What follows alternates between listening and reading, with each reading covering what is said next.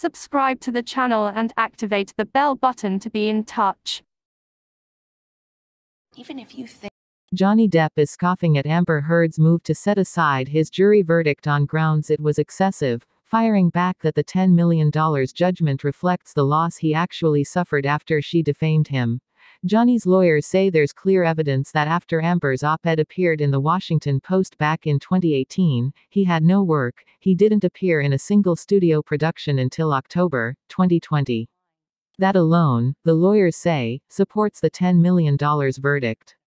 In fact, Depp's legal docs refer to one of Johnny's reps negotiating a deal for the sixth installment of Pirates of the Caribbean for $22.5 million. Just prior to the op-ed being published, the producer, Jerry Bruckheimer, was all in, saying he really wanted Johnny. As you know, after the op-ed, Johnny was persona non grata on the production. The lawyers say Johnny proved with experts during the trial his actual loss came to far more than $10 million. It was more than $40 million.